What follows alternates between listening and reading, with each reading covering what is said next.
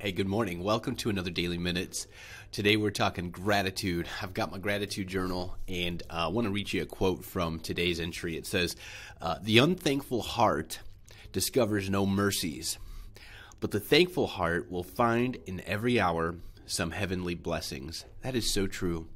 Being thankful really changes our perspective. And today, I'm thankful for my home and my possessions.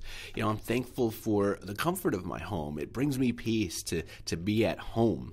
And it's where my family is. And I have joy and fullness of heart. And I recognize that my possessions are really just a gift from God. It's nothing that I necessarily accomplished on my own. It's God's blessings. Even our dogs that we have at home, we love them so much. And they bring me joy, and they're a gift from God.